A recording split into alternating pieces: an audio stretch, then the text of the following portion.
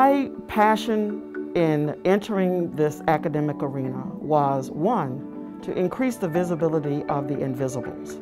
And for me, the invisibles were families raising children in rural communities, and more importantly, to begin to facilitate positive framing of the way that we think about what's happening inside minoritized families.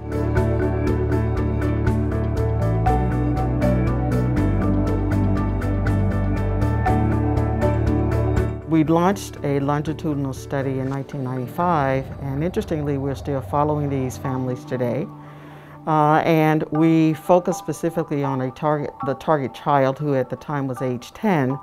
We asked questions about the role of community and school and family in the facilitation of positive developmental outcomes for these children. How can a program that's offered to children at middle childhood have sustaining effects on through young adulthood? And I say it's because we got the data from the parents and the families that really helped us understand what works and how it works. And then we turn that information from these empirical research into preventive intervention trials, so it should work.